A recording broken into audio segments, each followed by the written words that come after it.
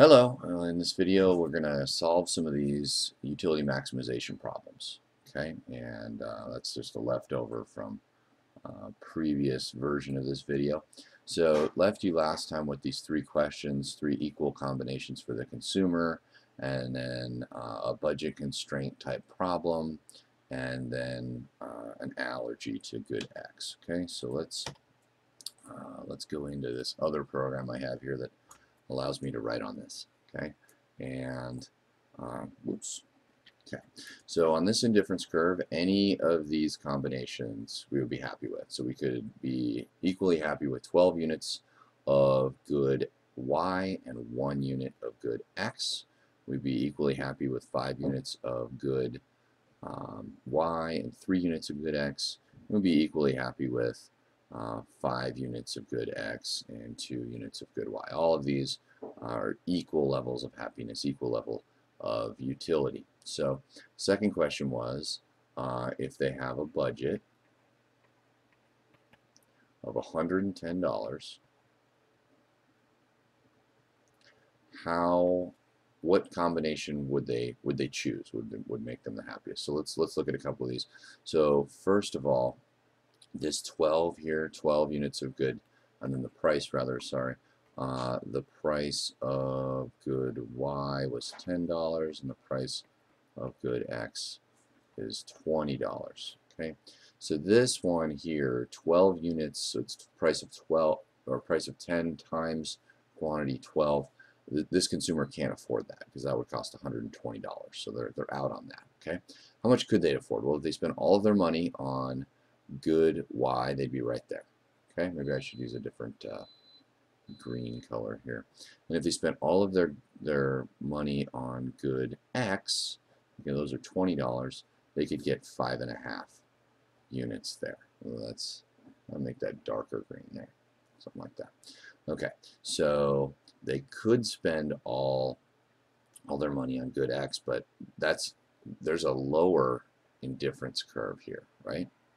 And so this indifference curve is inferior to this indifference curve, so we don't want that.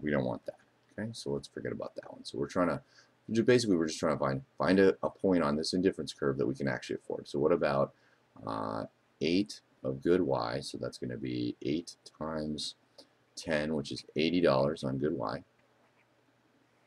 Okay, this is money spent.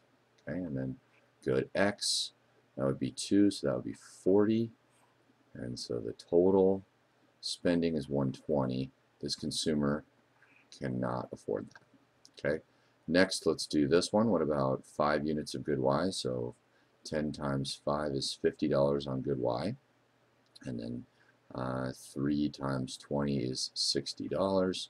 We add those together, we have 110. So this one works out. Okay. Now there's another way to do this, by the way. You just draw the budget constraint. It'll run right through that point, and you're done. But numerically, this one works pretty well, right? And so I like this example because when you go to the store, you buy lots of different types of products. We might just be there for one thing, but often we buy a couple different things, and we allocate our budget based on what we think is going to maximize our happiness based on the own indifference curve in our head. Just for argument's sake, let's look at one more here. What about 3 units of good Y? So that'd be $30, and 4 units of good X, and that's $80. Okay, and this one actually comes to 110 also. So I can actually hit either of those, and the budget constraints can go right through both of those lines. So both of those will work, no problem. In fact, you can probably get even one of these in between here. Let's look at this one really quick. This one would be spending $100 on good X because that's 5 units of good X and then 2 units of good Y, and then now we can't afford that, right? So we can afford either of those, and those will make us happy. So let's solve these a little bit quicker, okay? And so when we do this, the intermediate way to do this is we can use calculus to find the tangency of the indifference curve given some kind of budget constraint. Basically, you'll just find this point here based on the indifference curve, right? Now that's it's a topic that dominates in intermediate macroeconomics course. So those of you who get a major in economics, you'll get to do a bunch of those. Fun, fun, fun. But for this class, this isn't calculus based, so I have a way of not doing calculus, right? And so what we're going to do is we're going to use this formula. Okay, I'm going to give you a formula instead that does get the calculus. So there's a calculus explanation for what I'm doing, but we're not going to do the calculus. We're just going to skip right to the end. So what are we trying to do? We're trying to get the greatest utility for consumers based on what they're going to allocate their money, so that the last dollar spent gives them the same additional happiness level. Okay, and so the formula for this, often they use lambda, but the formula that definitely need in your notes here is the marginal utility of the first good over the price of the first good, and that needs to equal the marginal utility. I really have a hard time with this pen on this this program here. Sorry. Of marginal utility of the second good over the price of the second good, given that they have some kind of budget. Okay, so here's, wow, this is terrible. Here's what we're doing. Okay, this formula it basically says that the additional happiness of that first unit divided by the price of that first unit needs to equal the additional happiness of the second unit divided by the price of the second unit, okay, of that last dollar that we spent, given that I have some kind of budget. Okay, I'm trying to hit a budget here, I'm trying to spend the money that I have allocated towards these two products and to get the most happy. Okay, so you know, there's the calculus, but we're going to use this other explanation. Well, we're going to do the same thing, but so here's a problem you might see. So a consumer can buy two different things, apples and oranges, right? So two different products. We're actually going to call them what they are. Consumer wants to spend $10 on fruit at the farmer's market, so that's their budget constraint. And the consumer does like oranges more than apples. Now, before we do this, think back to diminishing marginal utility. A consumer isn't going to just buy oranges. They like oranges better, but they're not going to just buy oranges. And oranges is a good example because if you eat too many oranges, often you get a sour taste in your mouth or some kind of sore, right?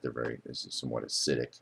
And then they're not going to buy just apples because actually they prefer oranges to apples, but they also like, you know, some apples. People like some variety. Okay, so that's what's going on here. So what we got here is, you know what I'm going to do? I'm going to, no, that's, no, I'm not going to do that. I'm trying to get rid of that there, and I can't. Here's what I'm going to do. So we've been given a table here where, let's see if we can delete that while I'm talking here. We've been given a table here where we have apples, we have the price of apples. We have oranges, we have the price of oranges. And if you recall, in the previous slide, the consumer is going to spend $10. So the budget is $10. Okay, and what this is the number of oranges and apples that they buy. So this is the quantity. This is marginal utility, the additional happiness they get from each additional unit. So the first apple gives them 10 levels of happiness, or utils sometimes they're called there. So they like the first one. The second one they like, but they don't like it quite as much. Okay, so the third one they still like it, not as much, and we see this is the diminishing utility here. Okay, now over here on the orange side, you can see the marginal utility much higher from eating oranges rather than apples. So the first orange here is 24. These are just self-reported enjoyment ideas, right? And marketers actually do use numbers like this, so this isn't that unrealistic in my opinion.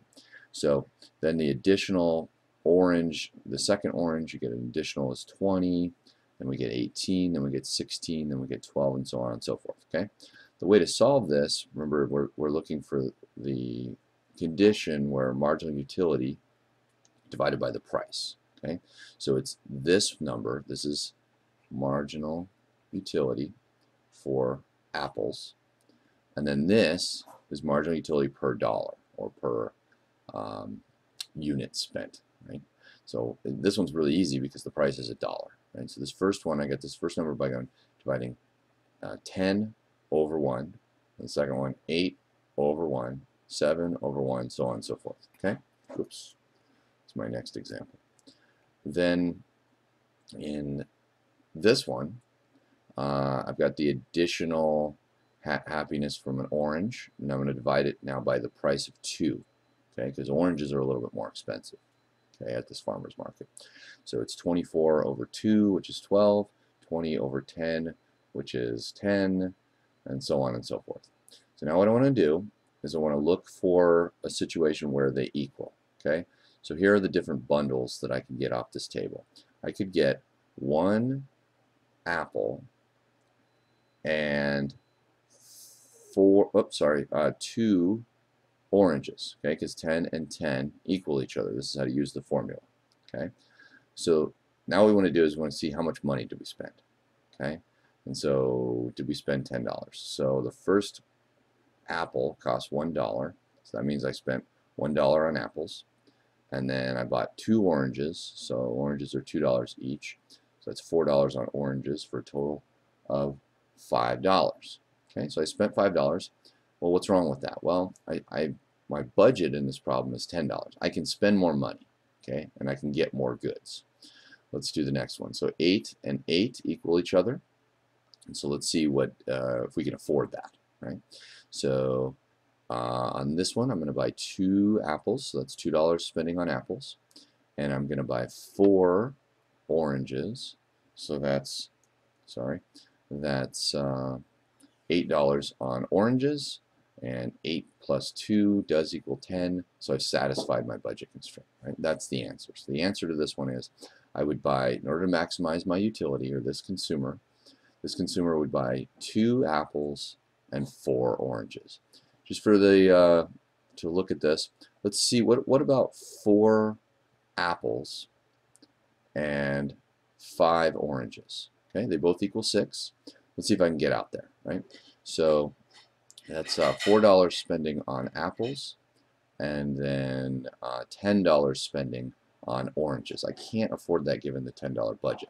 Now, if the consumer comes back the next week with more money, in other words, a higher budget, then they can get out to these bundles, which are higher, and those bundles exist on a higher indifference curve. Okay, they're happier. So when the budget goes up, when the income goes up, we're able to get more goods, get out to a bigger indifference curve or better indifference curve, and what we're really doing is we're increasing our demand.